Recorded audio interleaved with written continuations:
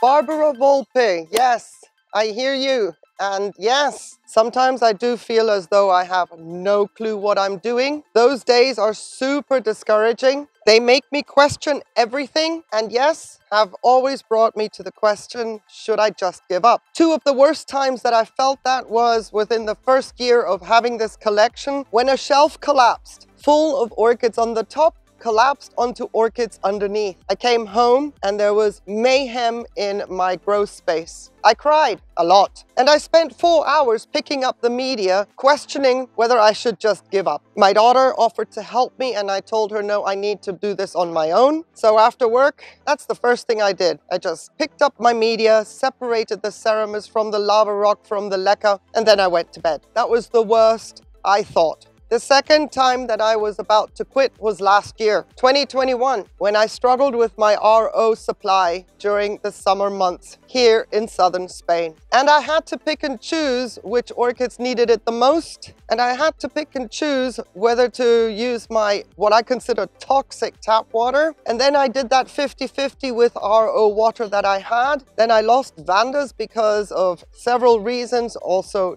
copper overdose. It was the perfect storm in 2021 when my water supply was very, very limited and I wasn't even getting a solution for it up until October. Yes, it was the worst summer and you can have a bad day and then think, oh, I'm just going to give up. But when you have 4 months of a situation that you're dealing with over and over again, the anxiety, yes, I was ready to quit. And I had already filmed a video. Clearly, I'm still here. I never posted that video, but I had filmed a video saying that I can't do this anymore. I was in a really, really bad way.